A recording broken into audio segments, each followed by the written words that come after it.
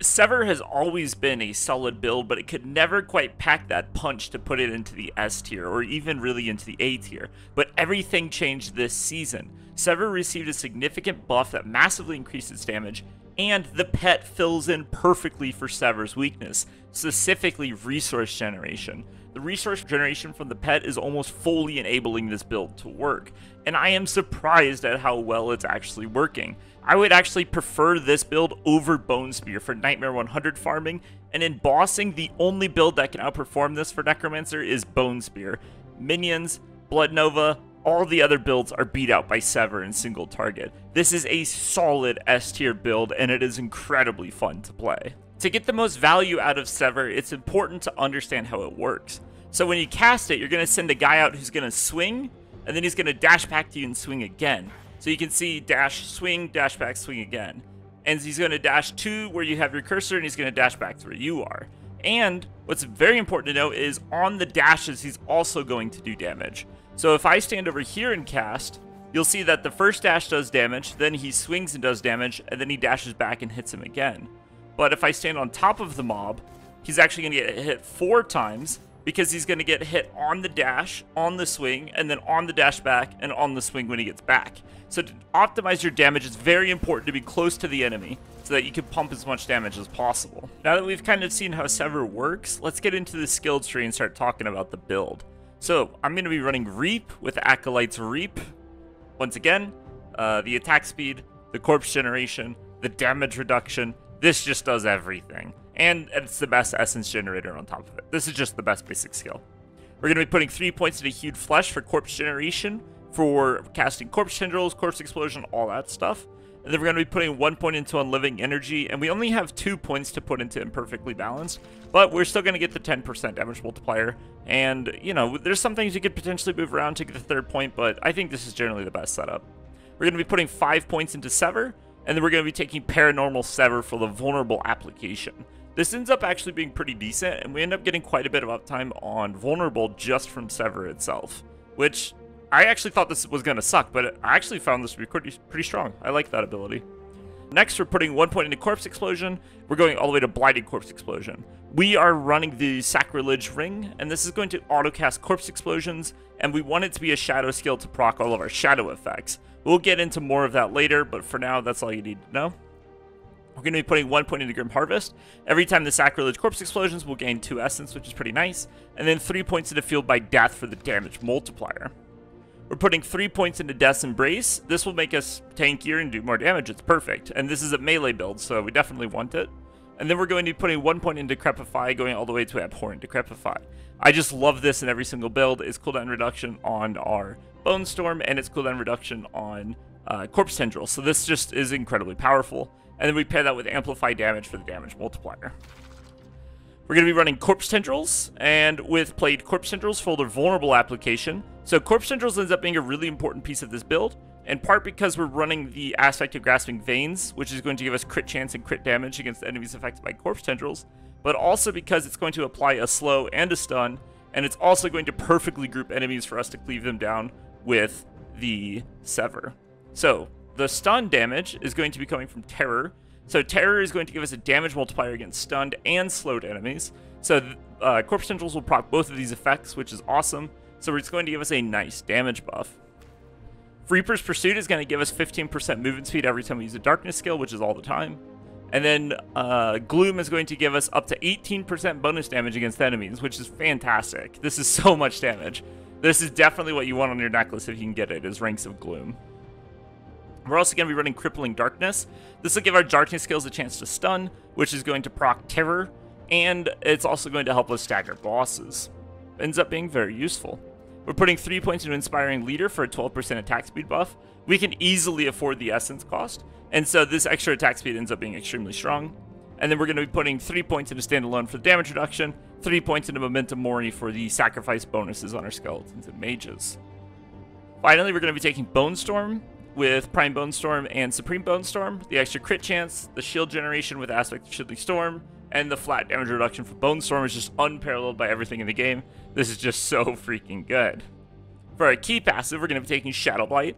So the Shadow Blight damage itself ends up not being a huge deal, but we're running this because we're running the Blight aspect. So after we proc Shadow Blight 10 times, we're going to get 120% bonus damage. So we have to take Shadow Blight even though it's not really doing too much for us.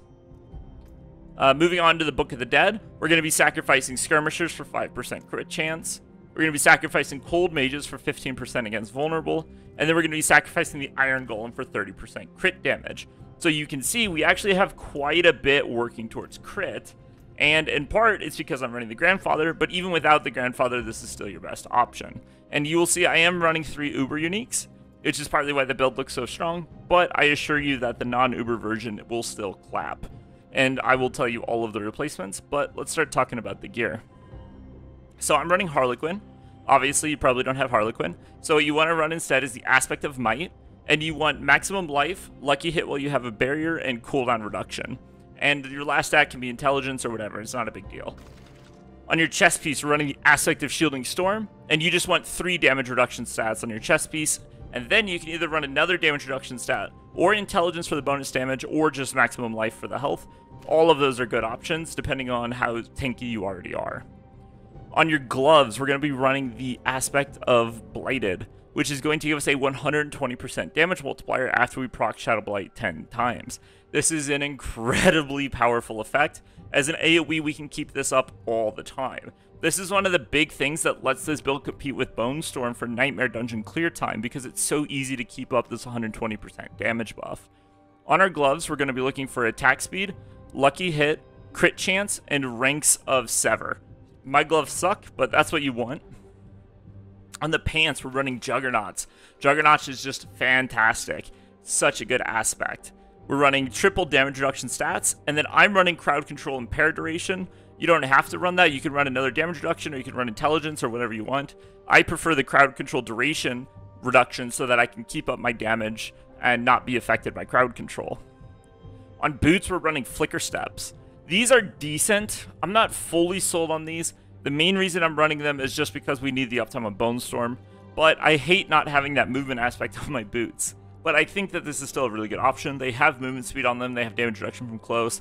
They're very solid, and every time we evade through enemies, it's going to reduce the cooldown of Bone Storm. So ultimately, I think Flicker Step is going to be the best option for now, but there's an alternative setup that we'll talk about in a minute where you don't run Flicker Step. On my weapon, I'm running Grandfather, but instead of Grandfather, what I would suggest you do, because I actually think, so this setup I'm about to tell you is actually better than running Grandfather, where you put the Aspect of Ultimate Shadow on your gloves, which will turn your Bone Storm into a Darkness skill, so then it can actually proc the Blighted aspect. Then you put a 2-handed Blighted aspect on your weapon, and you'll be crushing damage. It's going to, that setup will kill bosses like twice as fast as my setup does right now. But this is just the setup I killed the boss with, but I think that setup was about twice as good. It's so freaking good. So, the other thing that you could do is you could actually wear a lidless wall in your offhand and put a Blighted aspect on a one-handed weapon. This is going to be extremely good for dungeons, as it will give you 100% uptime on Bone Storm without having to run Flicker Step. So now you can swap your Flicker Step to something like Wind Strikes, where you get movement speed every time you crit, right? And so that setup is also extremely competitive. I think all 3 setups are totally viable. It's up to you which one you want to play. It won't change anything aside from your aspects. So, moving on.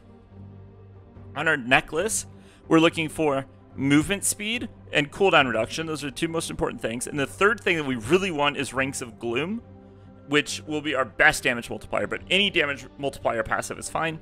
And for the final stat, I'm running crowd control and pair duration. Again, I just love the stat for a class with no unstoppable. But you could run something like, you know, damage reduction or more damage, whatever you want to run. But I prefer crowd control duration reduction. So, on the ring, I'm running the Ring of Starless Skies. This ring is gigabyss. It's insane how good this ring is. But you can run the Ring of the Long Shadow, which will give you completely infinite essence in AoE. It'll give you an absurd amount of essence in AoE, way more than the Star of the Sky will give you. So this is a very good alternative. On that ring, you're going to want crit chance, lucky hit chance, maximum life, and resource generation. We're also going to be running the Sacrilege Soul. This item has become almost mandatory in every build. It is so good. It's got the lucky hit, it's got max life, and both of those stats are fantastic to have on a ring, but the main reason why we're running it is for the auto-casted corpse skills. It's going to auto-cast Corpse Explosion, which has a ton of synergies with the build, as we've kind of already seen in the Paragon tree, or I'm sorry, in the skill tree. And the auto-casted Corpse Tendrils is amazing for proccing the aspect of Grasping Veins. It is just fantastic. It's going to increase the uptime by a lot. It's going to increase our clear speed. It's just so good. In terms of gems, I'm running Topaz in all of my gear. This is for damage reduction while crowd controlled because we don't have access to Unstoppable. Blood Mist is, in my opinion, not worth running. It is a totally unnecessary skill. I can't do damage while I'm in it. I don't like it. I would much rather just run crowd control impairment duration reduction and then run Topaz in my gear. That way, if I get crowd controlled, it's 30% shorter and I'm invincible while I'm crowd controlled. On our weapon, we're going to be running Emeralds for critical strike damage against vulnerable. As you can see, this build is all about getting the highest crit chance possible, and we're also going to have a lot of uptime on vulnerable, so this ends up being our best gems for the weapon. On the jewelry, I am running whites to get to resistance cap. If you end up getting over resistance cap, sometimes you can fit in a skull, but usually you're just going to need all 3 resistances. Let's talk about the construct, which is one of the most important pieces of the build. So we're going to be running the Genesis, Duration Support, Tactical Support, Flash of Adrenaline combo you guys have probably become very used to. This is going to give us 100% uptime on 50% damage. So these 4 powers combined is just a 50% damage increase. It's pretty much required in every build. It's so good. Now, we're also going to be running Tempest, which again has become very common, as a 1-second cooldown, so it's casting every single second, and it's ranged so he doesn't have to move. So it's the fastest casting skill, and he doesn't have to move to cast it. Why is it so important? Well, the first thing is that he's going to be giving us crit chance against everything he tags. So with this, plus the aspect of Grasping Veins, plus everything else, we should be near 100% crit chance. We're not quite there, but we're really close. If Bone Storm is up, we're there. Then we're going to be running Evernight, which is going to give us +4 all. So this is a second Harlequin Crest with 100% uptime. So this is absolutely amazing.